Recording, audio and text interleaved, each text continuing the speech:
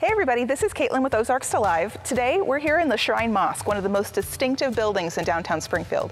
I think it's really hard for someone to have lived in Springfield and not wonder about this building. With its really distinct colors and design elements, what really is the story behind it? Today we're going to talk about 5 things that you maybe didn't know about the Shrine Mosque.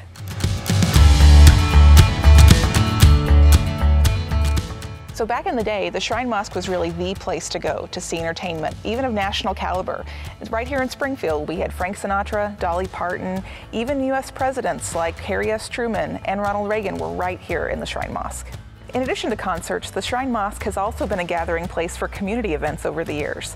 There was a car show in here, right down here, with cars inside the building. There was a Rotary convention back in 1926 that drew thousands of people to downtown Springfield.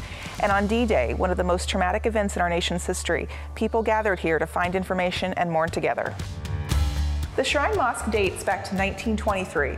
The tribe behind it, Abu bin Adam, didn't have a home initially. They actually met over at today's Hotel Vandervoort back when it was a Masonic temple. Back in 1923, when the Shrine Mosque was built, its stage was actually one of its most notable features. It was said to be second in size over the entire country, only coming in after the Metropolitan Opera in New York City. And on opening day, people came from across the country to see this landmark in what was heralded as one of the finest mosques in the Middle West. One of the really special elements about the Shrine Mosque is its detail. Everywhere you look, there's unique tile work, distinctive colors, and all sorts of things that make the building stand out. One thing that confuses people sometimes, though, is its religious ties, because actually there are none.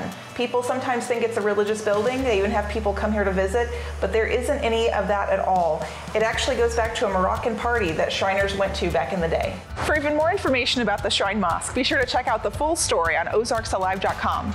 And stay tuned for future videos about other interesting pieces of Ozarks history.